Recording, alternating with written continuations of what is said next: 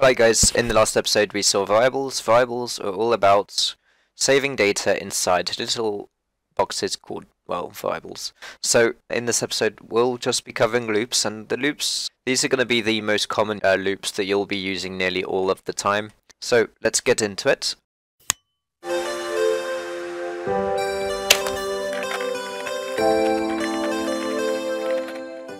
Got my little loops here with links to my tutorial loop script. I'm going to just head over to that script and make a simple loop that counts the numbers 1 to 5. So we have numbers 1 to 5. Now you could do a series of log, like log 1, log 2, etc. like this, and all the way down to 5, etc. But we're not going to be doing that. We're going to be doing this in 3 lines. So we're going to be using a for loop, for 1 to 5. So a for loop is basically a loop that would iterate through the different numbers.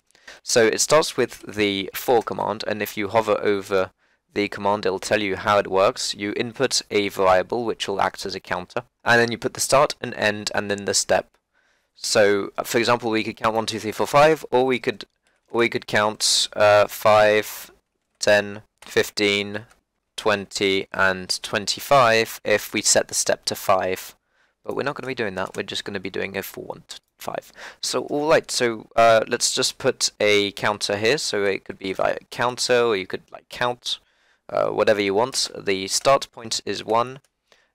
Take the habit to not put spaces between parameters of multiple different fields. It can mess you up. And then 5, and of course we could put 1, or we could not put any at all. It's 1 by default. But if you want to go by 2, it would be 2. So I'm just going to put 1 just to show how it works, and then log the count, which should, if you guys have paid attention in the last episode, this is an integer variable, so it's a number that I'm now logging. So I'm logging the current instance just there. So let's have a look and log that count, and then to finish a for loop, you can put next. There you go, and when you run that, it should log the numbers 1 to 5 in chat. There you go, 1, 2, 3, 4 and 5, just like that in the default light blue color of the macromod log function. Alright, now if we wanted to log the numbers 6 to 10, for example, we could just change this to 6 and this to 10, for example in the second loop here, but we're not going to be doing that. You can also set the put variables inside the start and end function. So for example, if I was to set, for example, a minimum value, so I'm going to put a minimum value to 6 and set a maximum value to 10. There we go. I could count from the minimum value, so I'm using it as an input, so just gonna input it like that and set the maximum value over here. So it will now read from minimum to maximum. So at the top of the script, I could set my minimum and maximum value inside these variables, and now it will count from 6 up to 10 like this. So if I can just loop through that, 6, 7, 8, 9, 10. There we go. Perfect, as expected. Alright, now you can make it count down. For example, if I went from 10 to 6, so if I put 6 in the max position, 10 and like that, it will also do the same, but it will count down 10, 9, 8, 7, 6 with a step of 1. Now, I could also make it so that it starts at 1 and finishes at 60, but I will also add a variable for the step. So just quickly going to do a step variable here, and I'm going to also set the step to 12 or 10. 10 is probably better. There we go. I'll set the step to 10. There we go. And now we can see that it'll go up in tens. There you go, 11, 21, 31, 41, 10, 51. So it adds 10 every time to the number. So if you really want it to go up by exactly 10, you start it by 0. It's max at 60, put a step 10, goes up at 10 every time. So 10, 20, 30, 40, 50, 60. and that's basically the very basics of the for loop. So it'll go for a counter and then it'll go through. Now it doesn't have to be a counter, but it can also be an array. Alright, next up I'm going to be talking about the do loop. But there are two types of do loops. There's the do while, and then there's the do until. Each one has its own use. So these ones have conditions, and then you also have the do loop, but this one we've already covered in the previous episode, so I'm not going to talk about it today. Alright, so now that we have our do and while, we're not going to be do loop as I just said before. We're now going to set a counter at the top to 0, so we can just keep track of what happens to this variable as it goes through the loops. So I'm just going to call this variable or count. Yeah, there we go. Just call it count. Set it to 0 at the start, and here we want the count to be equal to 5 when it comes out. So in this script, what we're going to do is increase the counter. So hashtag count by 1, and then we're going to just log that counter.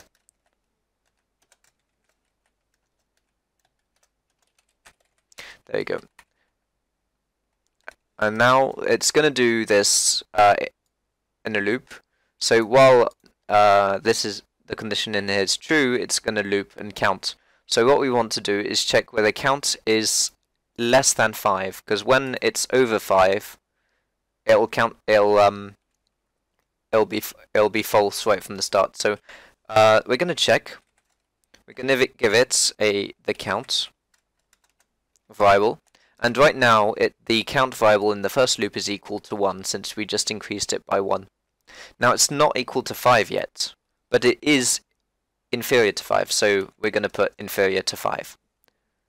And now it's inferior to 5, it'll do the loop again. So while this condition is true, it's going to keep doing the loop until the count is inferior to 5. And now let's set a second counter. So I'll call this one var count. There we go. And I'm going to set that one to 0, so exactly the same starting situation as the one just above, except that now we're going to check.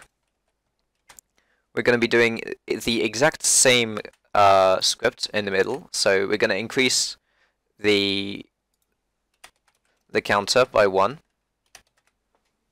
and log it. But this time we want var count to equal 5, so we're going to keep increasing it until var count is equal to 5. So equal or superior to 5, you know. Superior to 5.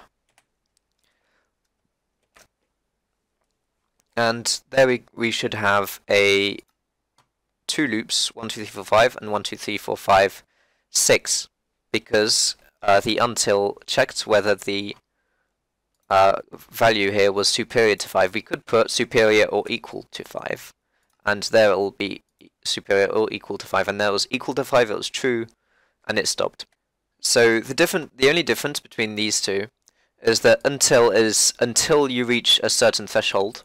So until a certain condition is true, and this one is while a certain is. So this is going to continue as long as the condition is true.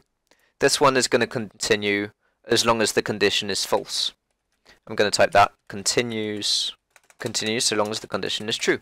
There we go. So that's the two simple variables on that side. I'm going to add the simple for loop that we did before, just above where we set our min and max. So for the counter, you have to count from the minimum to the max, from min to max. Alright, that's pretty clean. I'm just going to put the set min and set max underneath this one here. There we go. So next counter, I'm just going to remove the logs because I don't want them showing in chat. It's still going to be doing it. Next up, let's make an array. So I'm going to cover arrays in the next episode, in a future episode, but for now you can make do with this one. So you can either do it this way or do it this way, where it'll add every word inside an array, and then we'll be using the for each. the way it works is that you put in an iterator and it'll iterate over the array. So in this case, I'm going to put in array, like so. You have two ways of doing it. You can do it either way. So this way or this way. Either one of those two has the array, the content, and the index variables that you can use. So in this case, I'm going to use the array that I set up here. You don't have to name it array. You can also call it, for example, Arte or RK. Really, it doesn't matter how you name your variables, so long as you name them. Alright, for each variable, you want it to, so for every element in here, so the content is the element at which, is the element with which you're dealing with. So, for example, it'll go through, so for this one, it'll go through the loop. Then for this one, it'll go through the loop. Then for this one, it'll go through the loop. And then for this one, it'll go through the loop again. So for every element of that array, it'll go through the loop. So I'm going to put a little and word and a little hashtag index. So index, just IND for index. And a for each finishes with next, just like the normal for loop. Don't forget to unset your arrays. Unless it doesn't really matter, but like, alright, so for each, we're gonna log the index and the content. We have the index that's gonna be here, so in the array index 1, we're gonna put this. So for each, you put the array, the word, and the index. So I put IND or content or whatever. Then the IND, there we go, I just got the variable wrong. There we go, now we have this is an array written in chat, so it starts at 0. This is pretty important to know that arrays start at 0 and they don't start at 1. So yeah, that's the very basics of loops and arrays that you can use, enabled to go through different items, different things. So it's essentially going to be used inside the crafting tutorials and things like that, which are coming very soon. We will have in the next episode inventories.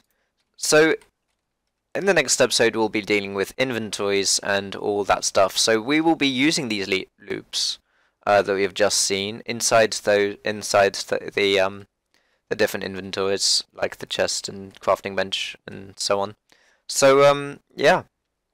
Good luck messing around with the loops for now on, just for the few days, and then I'll see you guys when we get to making loops. Bye bye.